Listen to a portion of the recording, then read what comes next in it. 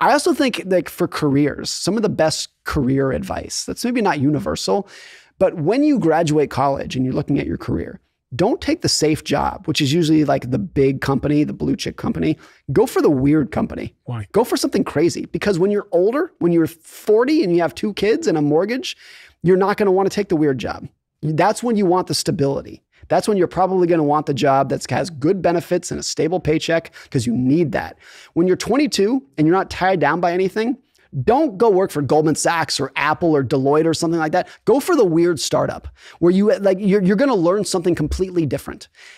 Linked to that point is in the weird startup, you're going to be so close to the failure, and failure is the knowledge. You're going to learn so much more. You're going to learn so much. And there's so many people who take the blue chip, the safe job out of college, and it puts them on a very predictable track. You're going to be an analyst for 2 years. And then if you're good, you'll get promoted to senior analyst, and then you'll get promoted to associate. It's like very stable and linear.